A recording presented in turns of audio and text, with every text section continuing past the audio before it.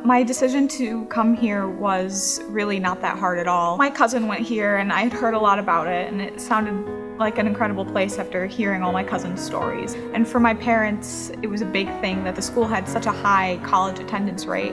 It's usually very close to 100%, if not 100%. And so it was really not a hard decision at all.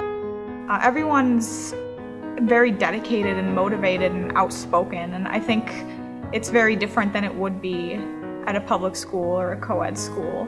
People don't really care as much about peer pressure or what other people expect of them. We just do what we believe we're meant to do. Teachers are very supportive here. It's a good thing that teachers push you because they really make you a better thinker and a better person. If you have a question, the teachers will always be willing to answer your question.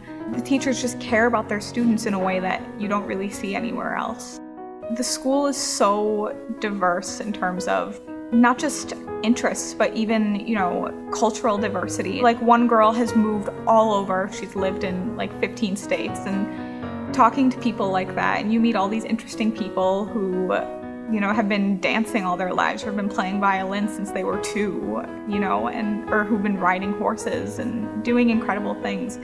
And just, there's so many incredible people here, and I'm so glad that I came here so I could meet them.